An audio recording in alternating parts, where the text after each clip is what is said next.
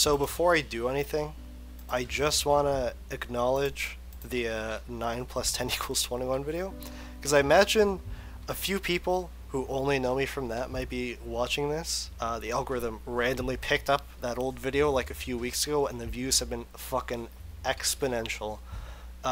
It's insane. Literally, most of my subs are just from that video, which is why I figure some of y'all might be watching this. So hello, I'm Krogs. I make shit posts like the one you saw. This though is a legit game I'm trying to make in collaboration with a few of my friends. It still has the hee hee hoo hoo ha ha funny bullshit in it. I'd find it pretty dull to not have anything funny in a game, so I'm just having fun with this. And I work on this game on my spare time, so it's been in dev for fucking ever, but today I'm giving another update on it. So this is after the cutscene I showed off last time. This is like the general play area you're stuck in a place called Kipling Park, in reference to fucking the fucking best sitcom ever made, Jessie from Disney Channel. If you don't know what that is, good. Anyways, we got apple trees here, and some of you who are new here might be surprised by this. We got Nazis as the villains in this initial part. They've invaded the park because you know, that just happens. And the point of this here is to poison them with cyanide. This guy over here will tell you. We're gonna poison him. And the whole point of this little section is to make cyanide and 2 other safe drinks. You got a little thing here telling you to do that. And I set up a whole thing where if you talk to him again once you have all this stuff, you know, another cutscene will play out. I'm not going to show that yet because it's not done. And also, you might notice, if you just face down, you're kind of looking like this because you're supposed to be drunk right now. So that's the thing. Also, we have streetlights now. That is pretty huge and cool, I think. Yeah, new sprite I made just for the roadside here. And you can also see we got the boundaries of the level. I don't like invisible walls, so I just have like this here. You still got the water pump well thingy. And you got bushels of apples here, which I guess I could talk about that right now. So as you can see, there's a little sack of apples here. And you need the apples to make the cyanide. You could check here in your recipe list. Cyanide, you need 5 apples and 1 water. So yeah. And as you can see, there are no bushels of apples anywhere. But that is because of what's called our fun value. And the fun value is definitely not an Undertale reference. I would never make an Undertale reference. And basically the way it works is that when you load up the game, the game will generate for you a random fun value. And so I'm just manually going into the save file right now to change the fun value. And so whenever you start a new game, you get a new randomly generated fun value. And I want it so that that fun value will randomly change stuff. So I just changed it, and now the bushel of apples is no longer here, right? And so we look around, where could it be? Where could it be? It's somewhere else in the park. And if we look over here, now the bushel of apples is here, which I think is pretty neat.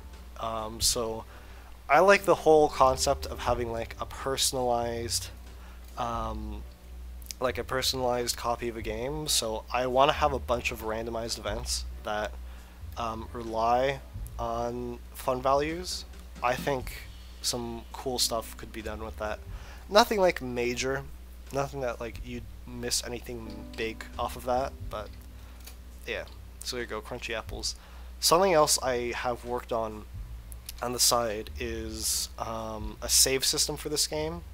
So now when you collect stuff, and then reload the game, the thing that you collected will no longer be there, as well as some like triggers for story events and stuff. So like I collected the bushel of apples here, and I'm not gonna change the fun values. I'm just gonna reload the game, and actually no, it's still gonna be there, right? Yeah, never mind. It's still there. For that to have remained there, I had to have saved the game, which I'm gonna make it so that the game saves at certain story points. Well, not at certain story points, but like you have to like physically go somewhere to save the game, kind of like the telephone from Earthbound or the star from Undertale. Like you have to go out of your way to save the game. And once you do that, the bushel of apples will not be there, but the apples will remain in your inventory. So I have that set up. Yeah. And so once you collect everything you need, which, you know, I'll do that right now real quick. So the save system, I got that working now. Pretty happy about that. Took me a second to figure out the logistics of it. But I got a pretty good way of doing it. If you remember, you get copies of Cars 2 on DVD and beans from garbage cans, because, yeah. Yeah.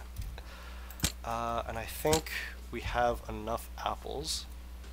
So now we just go to our handy dandy soda machine here, select the soda.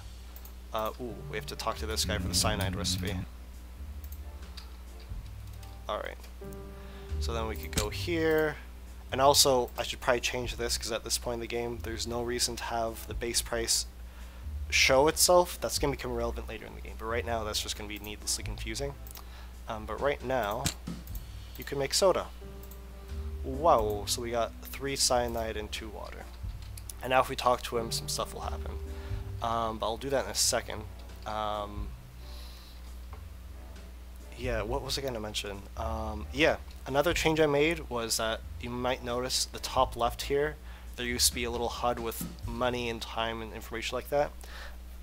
At the beginning part of the game here, this is just chapter 1. By the way, there's going to be chapters to this. This is just chapter 1. At chapter 1, there's literally no need for that. There is no money yet. There's no, like, time. So, like, there's no need for that. Just needlessly confusing, so I'm removing it for now. Yeah, so, and, what is this? I don't remember. Alright. Oh, okay. I remember. I get it now. Yeah. It's oh, mysterious white thingy. What is it? Secret. Let me guess. Let me guess. Just to make it even more mysterious, the video's gonna fucking suddenly cut out.